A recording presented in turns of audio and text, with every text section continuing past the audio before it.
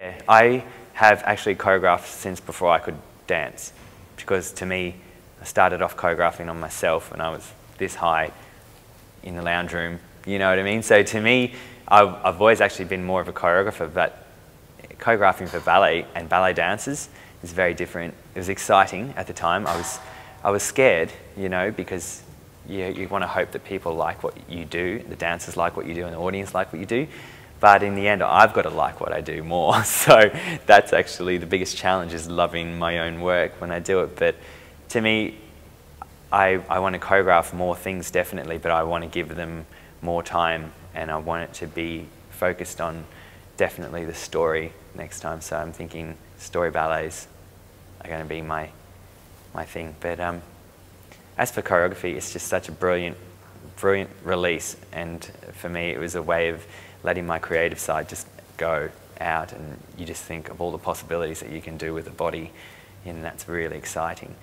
But yeah, it's definitely something I'm going to keep on the boil, choreography, but you never know whether it's going to take off or not. For me, it's always been for personal pleasure.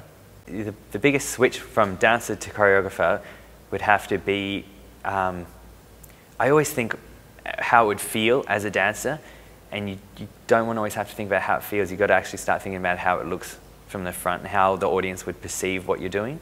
So a lot of the time I get, oh, that might hurt the dancers, you know, I shouldn't do that. But then choreographers come along and they will be the first ones to say, try this, you know what I mean? You're like, ouch, that's going to hurt. You know, so you have to sort of switch your brain from look after yourself to let's go for something amazing here, definitely.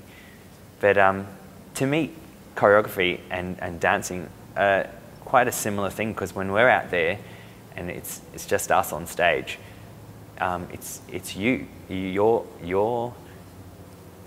guiding what you're doing. You're leading. You know. So in a way, we're all choreographers. You know, because we all come up with our own steps that we want to try, our own interpretations of the movement and of the artistry. So I think to be a choreographer and a dancer together is quite a natural thing.